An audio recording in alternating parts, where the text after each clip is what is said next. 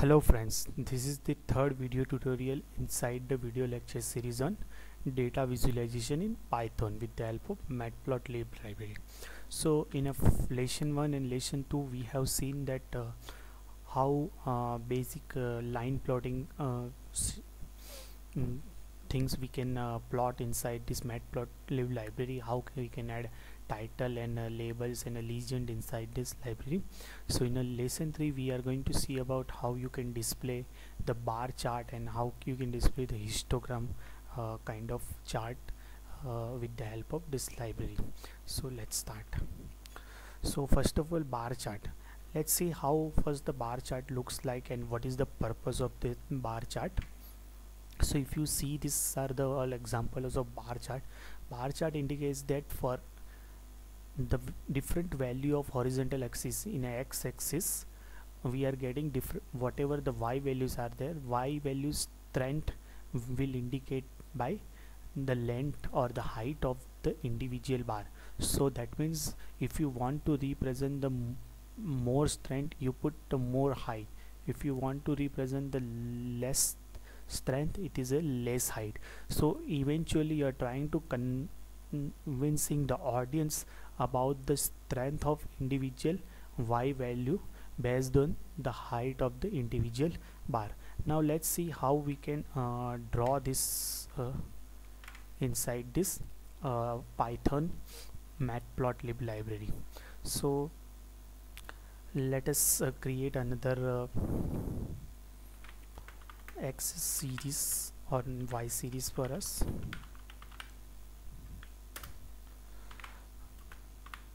Now suppose for 1 I need a very big one, for 2 maybe 3, then 6,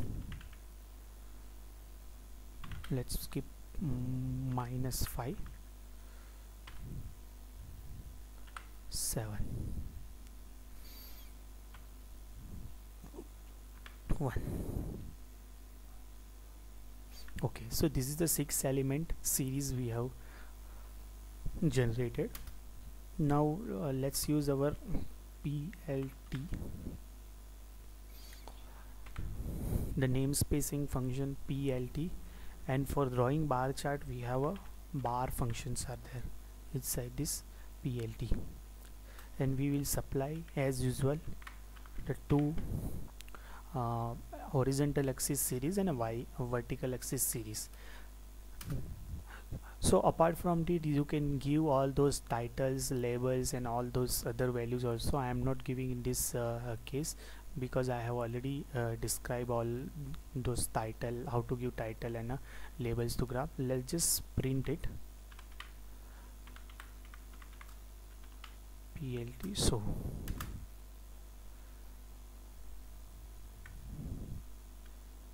I think yeah, we have here. Okay, this is the earlier graph what we displayed, this one the bar chart.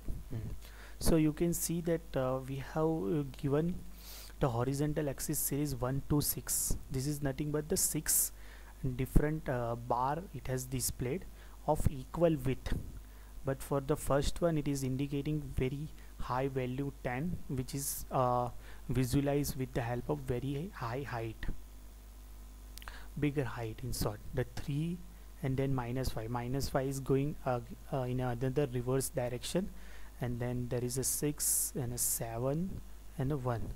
So this is about the bar chart, how you can display it. Apart from that, you can do one thing also. If you want to see all those options available with the bar chart, you can just put plt.bar and question mark and just run it.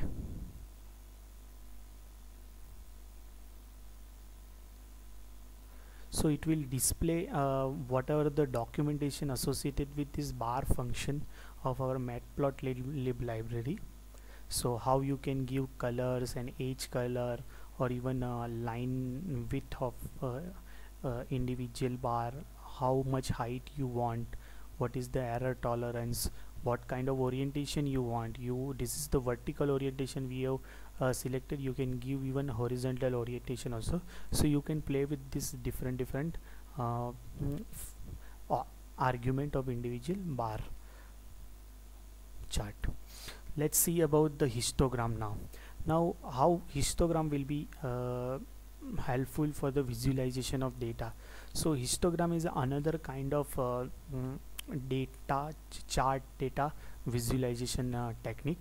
So what histogram is doing, that provided if you have a huge amount of data are available for all individual data, it is trying to cluster into different group, and for each different group it is trying to convince that what are the strength, what are the frequency of data lies into particular cluster, another cluster, and another cluster.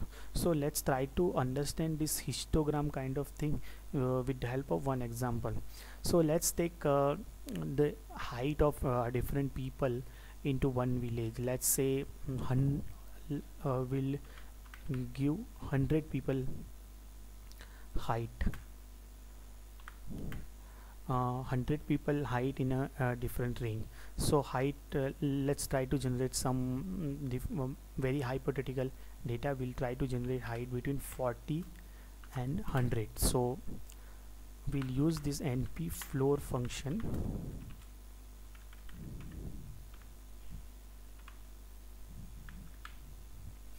Then another 60 multiplication of np.random.rand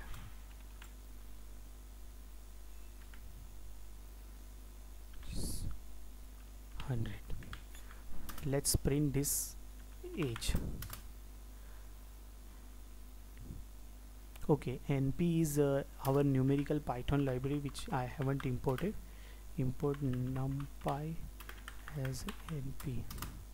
Okay, so it has generated some 100 number between 40 and 60. So what I have done here, actually I have kept the offset of 40, and between 0 to 1 it has generated this value of 100 value, which is I have multiplied by 60, and I have taken a floor value of it, which I have added to the 40 of our offset. So eventually combinedly this whole expression have generated around 100 value for us, which lies between the range of 40 and 100.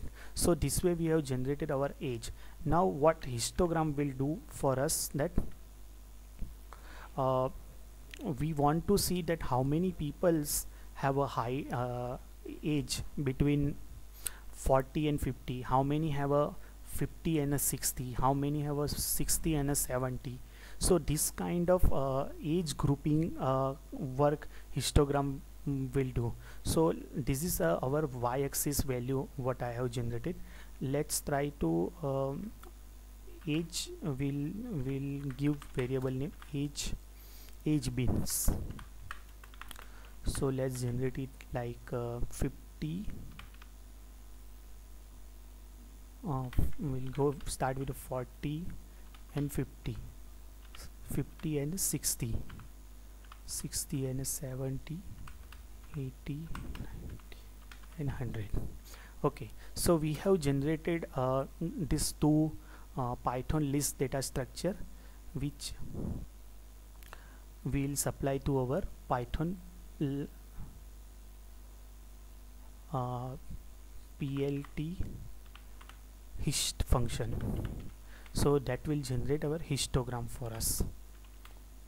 So age underscore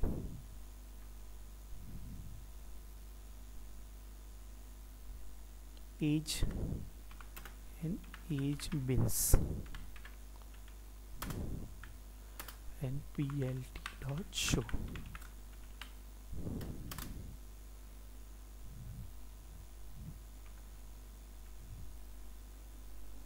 Okay, so it has generated this histogram for us.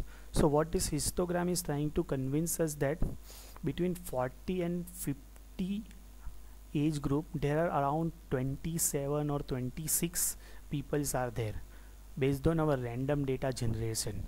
Between 50 and 60 there are total 18 peoples are there. Between 60 and 70 somewhere around 15 peoples are there.